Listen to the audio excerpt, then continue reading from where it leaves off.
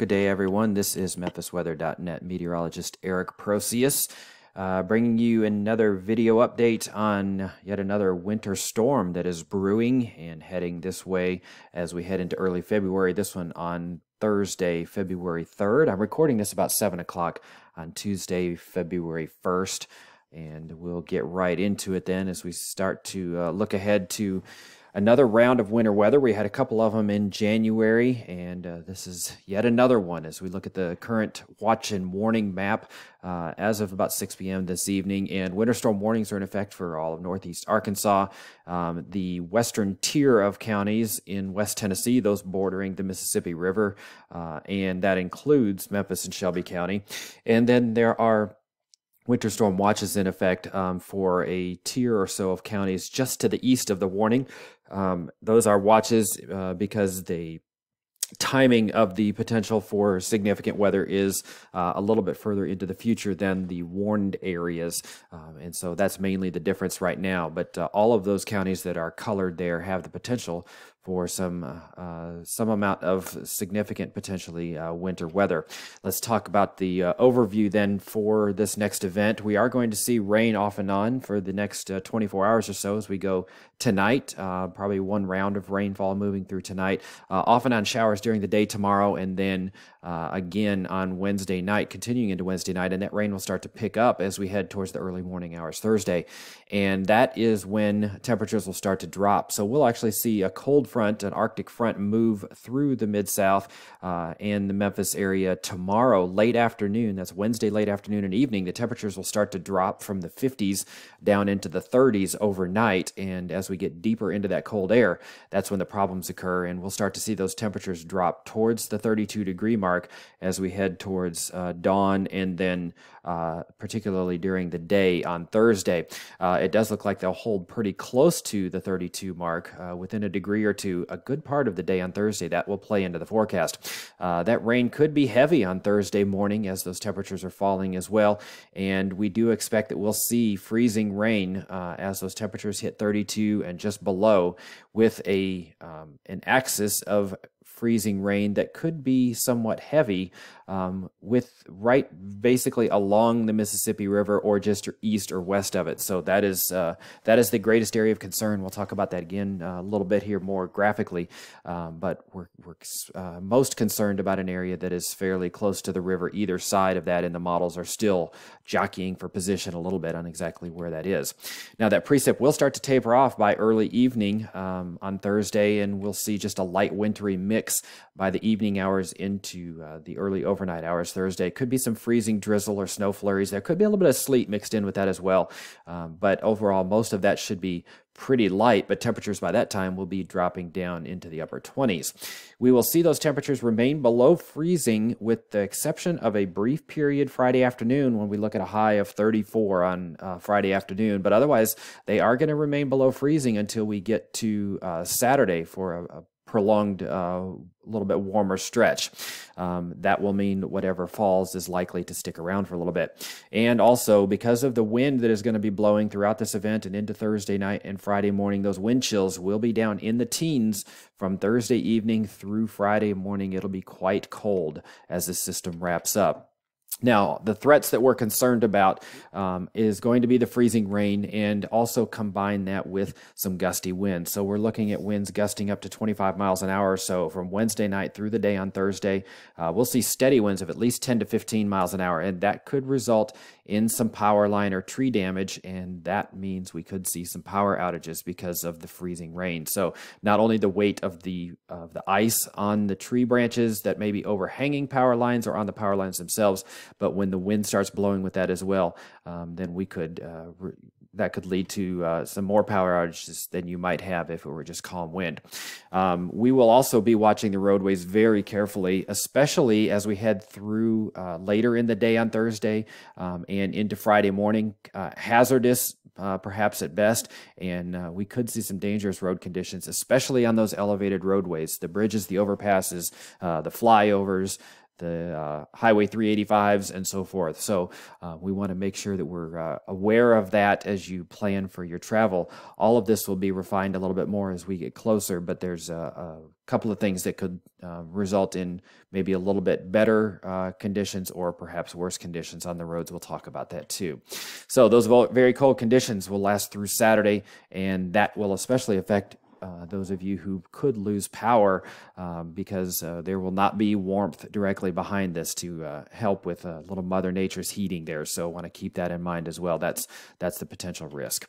So let's start with the NAM 3 model, which is one of our models that gives us hourly data out to the 60 hours. And as you can see from this animation, which started at 6 p.m. Wednesday and goes through 6 p.m. Thursday, and I will let it loop through a couple of times, but the colors that we're concerned about are the purples and the kind of pink or orangish colors in there. And you can see it's starting at 6 p.m. tomorrow evening. It's mostly rain, but it doesn't take long for that purple area to get right up to the Mississippi River through the overnight hours on Wednesday. So areas to our west are going to have to be very watchful for the potential for more icing because it will start earlier. And you notice that that line of rain to freezing rain, which is the purple, sticks right there about at the Mississippi River, give or take a little bit east or west, depending on the model you look at. But it stays there for quite an extended period of time. So areas in the eastern side of the city into North Mississippi, West Tennessee,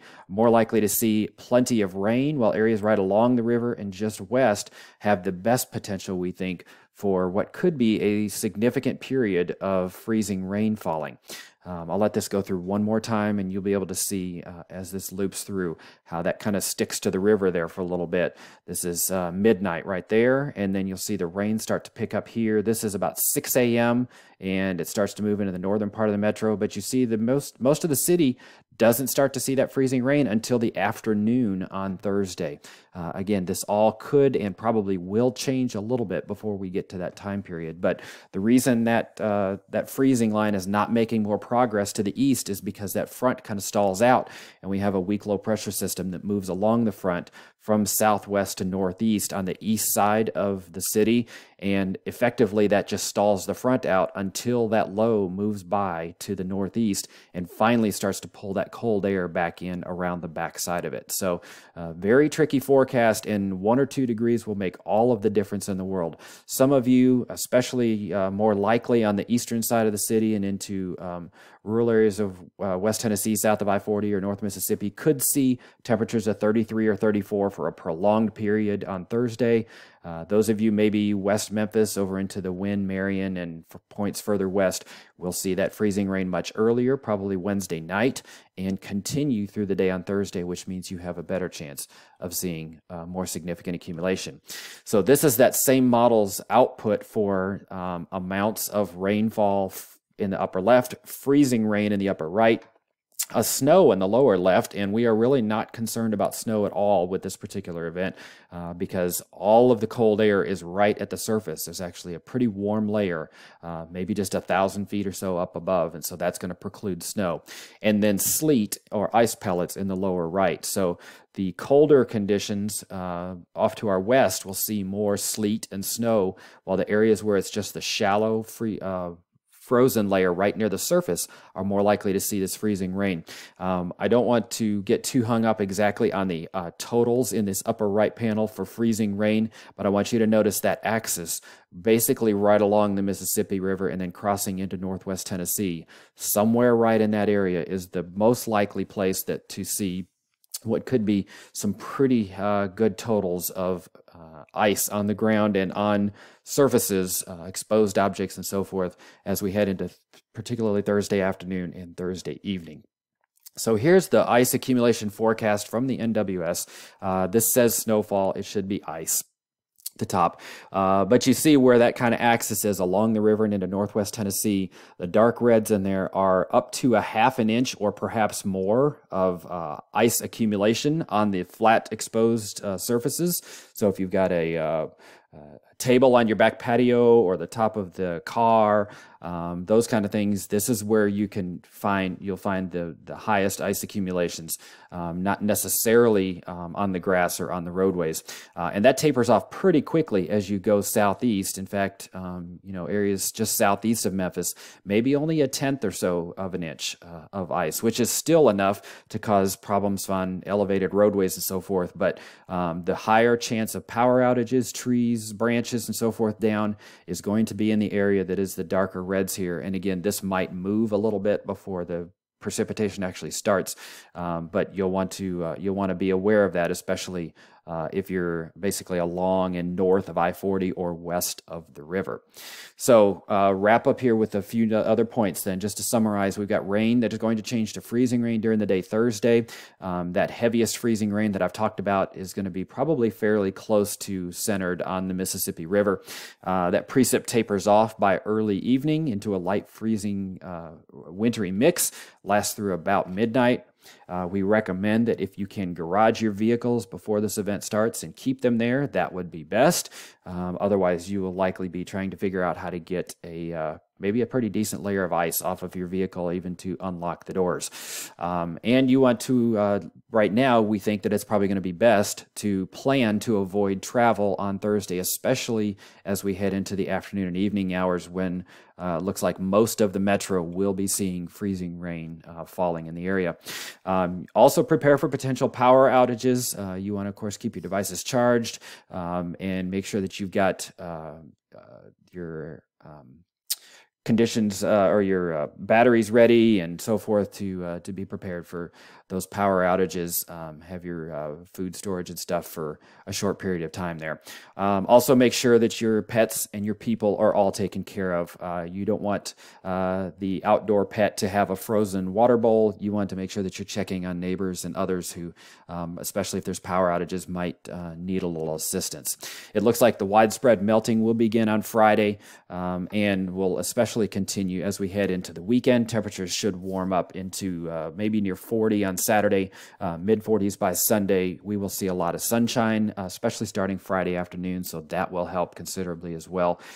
But that's kind of an overview of what to expect as this storm rolls through. We'll have more throughout the next couple of days. We'll bring you regular updates to make sure that you are updated with anything that changes relative to this forecast. That's the main thing we want to stress right now, is this is still 36 to 48 hours out. Models do change, and they have been changing up to this point. Hopefully they're starting to lock in a little bit, but this is not a pretty snow event where you can go out and play in it. This is going to be a little bit more hazardous, and certainly something that if you can avoid, it would be best to do so. So stick with us. We'll be updating you on social media, Memphis Weather #1, Memphis Weather 1 on Twitter and Facebook, and we'll also keep the forecast updated. Use your mobile app, the MWN app, to get your latest information as well.